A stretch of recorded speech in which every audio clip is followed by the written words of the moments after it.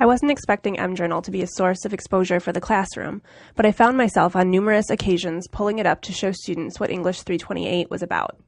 This opened the door to further conversations about publication beyond the classroom. Here was an agent that provided an accessible place for undergraduate student writing to be noticed, with the plus that it was managed by other students.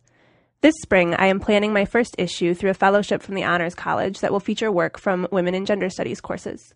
This process has required me to be in contact with several professors, asking them to recommend student work, which reminds the instructors that they are sponsors of literacy beyond the terms of any particular course.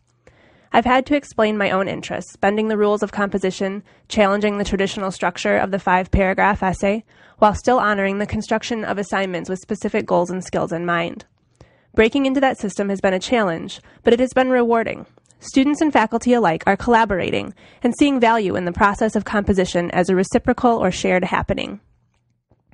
Providing a viewing space for student writing beyond the walls of the classroom promotes collaboration and discourse surrounding the curriculum that the university offers. It extends value to these assignments that previously met and end in the instructor's hands, integrating coursework with craft, audience, and joint investment.